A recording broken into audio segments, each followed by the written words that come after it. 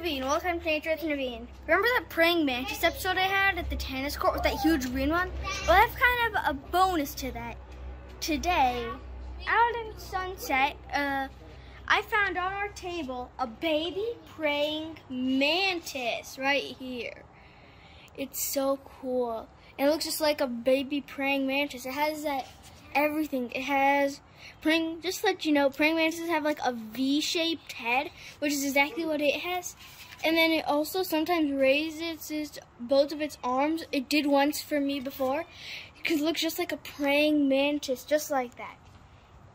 And also, fun fact, praying mantises hatch in nest sacs or cocoons of hundreds of them.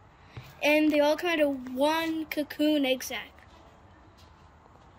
That's all I got for my Nature with Naveen special praying mantis edition. Bye. Catch you on the next video. Bye.